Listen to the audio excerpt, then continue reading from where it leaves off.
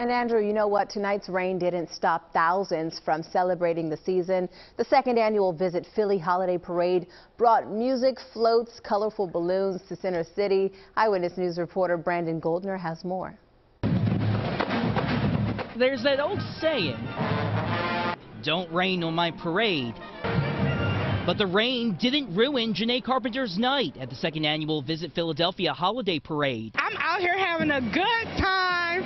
It is so lit out here. We in the rain having a ball, enjoying. We in the Christmas spirit. While Santa makes an appearance in anticipation of Christmas, the parade also celebrates Hanukkah, Kwanzaa, and the Chinese New Year.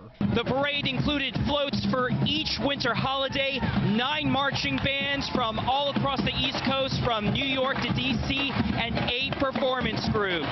Giselle Borelli drove all the way from Long Island, New York to watch her children play in one of the marching bands. It's their first time coming to Philly together as a family. The memories of coming out with family and spending time together, that's what makes it so special. Rito Shora's sister was also part of the parade, dancing down 12 blocks of Market Street from 2nd Street to City Hall. It's exciting, and I'm really proud of her.